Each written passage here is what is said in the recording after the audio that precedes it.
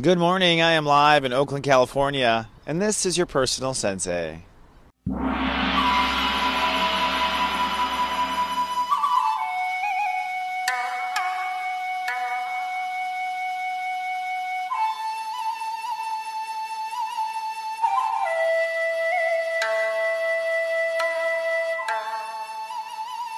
Good morning, this is your personal sensei for Thursday, July 9th, 2015. Step 17, Cancer, rules the day. We're in the Cancer consciousness. That means that we are cooking up a new emotional tone and a new emotional process. And that's what we're moving into today is our emotional process. By process, I mean the way we emotional deal with many things. That might be business, children, ourself. So we're coming up with an emotional process. And today, because of the nature and the architecture of incarnation, today is very psychic. So listen to your feelings. You'll find that you are operating very much in the psychic awareness. You might have had some funky dreams last night. That's not an accident. By the way, I have a lot of viewers that tell me I show up in dreams. No wonder I'm so tired by the morning. It's like, I was out doing all sorts of light work. And today, I think, in that kind of exploration of our intuition, we are seeking a decision or a conclusion about something in our life. So today, I'm going to help you with all these things, and I'm going to help you come to that conclusion, or at least lay down the footsteps necessary to get there. But first, let's tame our brain with the phrase of the day. I feel my heart today, and I sense what's right. I feel my heart, and I sense what is right. Now, these are what I think we need to pay attention to with that smartass, the two Gemini parts of our brain. On the one hand, feeling our heart today. Now, feeling your heart means you know its opinion everywhere.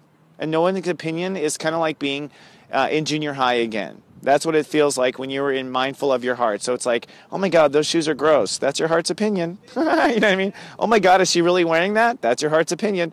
So it's like when we're teenagers, we're very much in our heart. And then, adulthood slowly beats us out of us.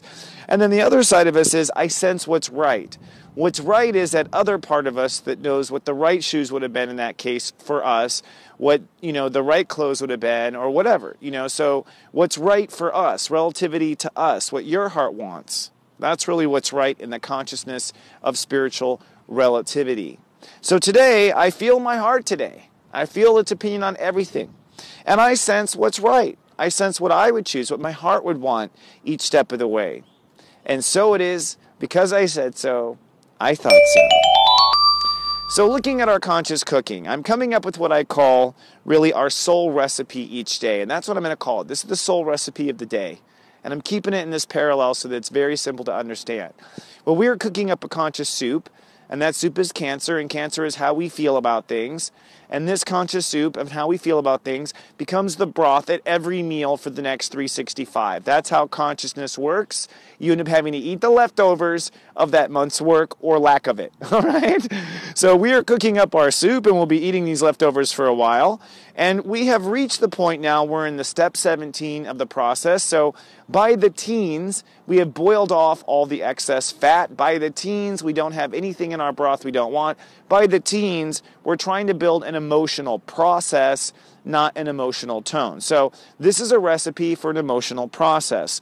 Now, in this emotional process, what we are introducing today are our spiritual truths. So we sprinkle in our spiritual truths. That's what we came up with yesterday, all those different senses. So it's like, well, I know a spiritual truth is I love children, so let's add that to my emotional soup. And I know a spiritual truth is that I love to be on camera, so let's add that to my emotional soup. And let's just keep adding these things up and see what we cook up. And what comes to, as far as our vapor, or what cooks off, or what we end up with, is a decision. A decision is a proclamation in consciousness.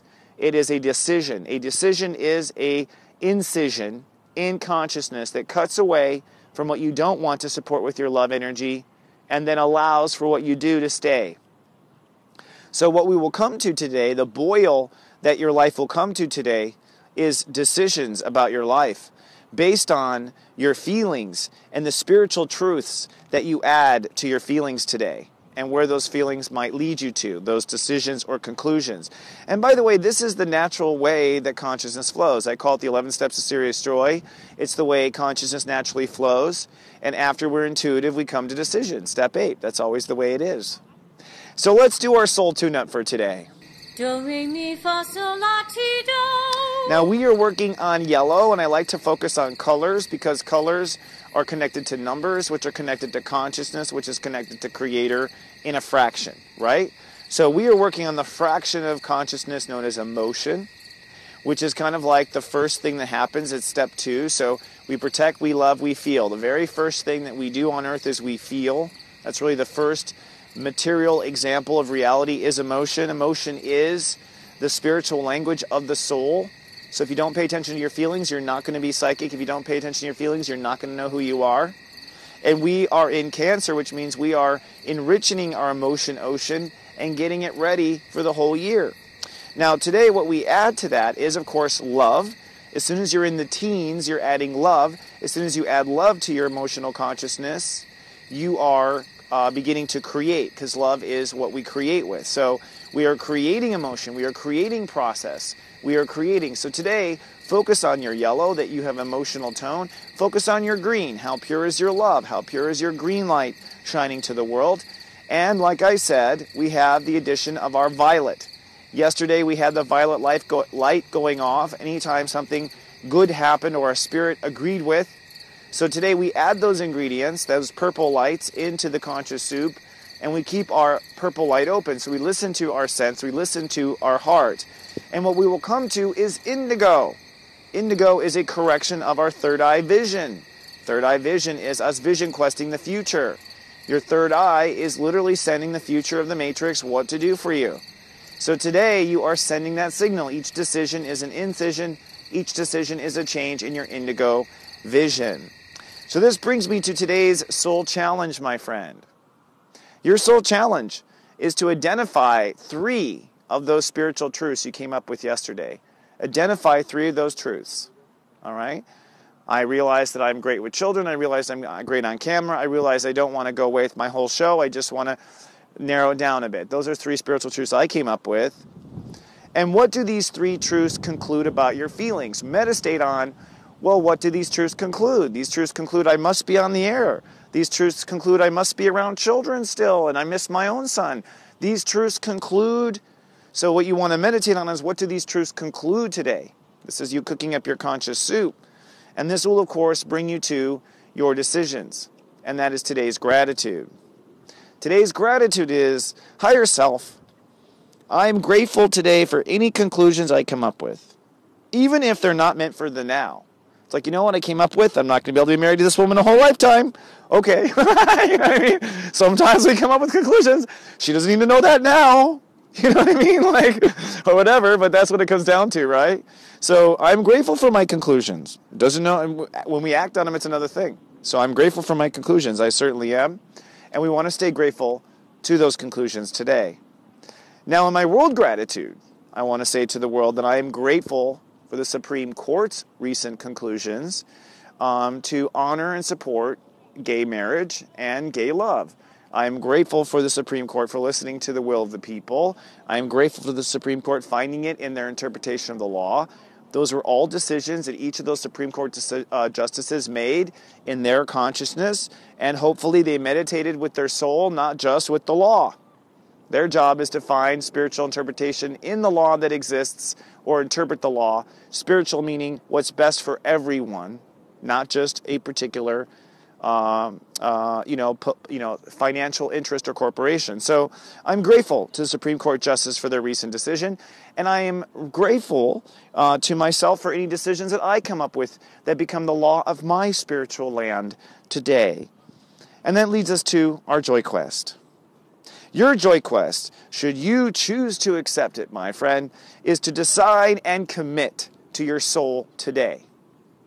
Not for your whole life, but today, if your soul and your instincts say go in the left door, go in the left door. If your soul and instincts say don't call them today, don't call them today. Just today. I'm not asking you to try this more than one day.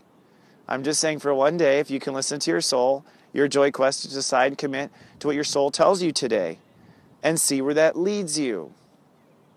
And that brings us to our final soul calisthenic, which is today's telepathy. But before I give you today's telepathy, as promised, I must give you the answer to yesterday's telepathy. Yesterday we asked about cancers heading for the moon, and the choices were John Glenn, Elon Musk, or Richard Branson. And the answer was Richard Branson. Because Richard Branson is an amazing Step 25 Cancer. His soul recipe is I feel and I think opening up his psychic ability. He's basically doing master spiritual work. By the way, he has the same birthday as John Glenn. So John Glenn, too, is a spiritual master. He just decided to pioneer space by being the first one to orbit the Earth. And here is Richard Branson wanting to be the first one to orbit it commercially. Of course, Elon Musk is the one who also wants to do that, but he's a Step 6 Cancer, so he's in it for just openness, period, not so much God or anyone else, right? And that brings us to today's telepathy. So if you don't know, this is a little game we play where I send a little extra information along my temple to yours, and you see in your meditation and meditation if you can pick up who I was thinking about. So today the topic is cancer comedians. These are funny cancers that make you laugh, and cancers usually tickle your funny bone in such a great way, particularly around family and truths, right? Like Cancer Bill Cosby. Oh, we're not going to bring him up past that, right? Not happiness there. Sending love and light to heal all those women and all those things, okay? Officially for him. But these are funny cancers that joke about family. But one of these funny cancers I'm thinking about today. Is it number 1, Cancer Richard Lewis?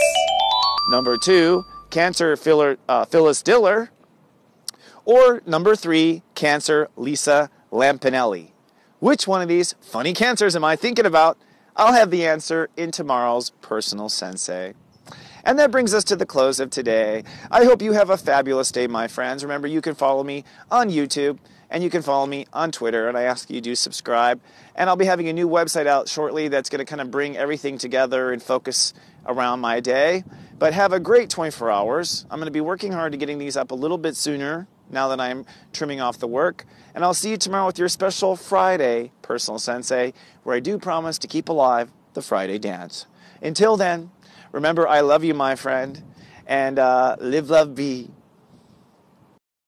So